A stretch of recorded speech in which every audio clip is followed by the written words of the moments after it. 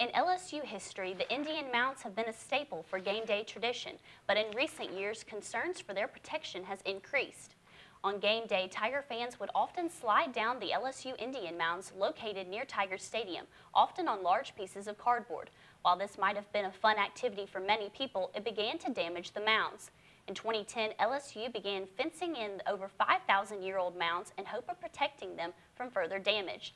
LSU is currently working on future plans for a more permanent solution to protecting the Indian mounds. These were put here by a past human civilization, and so it's very important for us as a campus to acknowledge that we need to protect them from damage.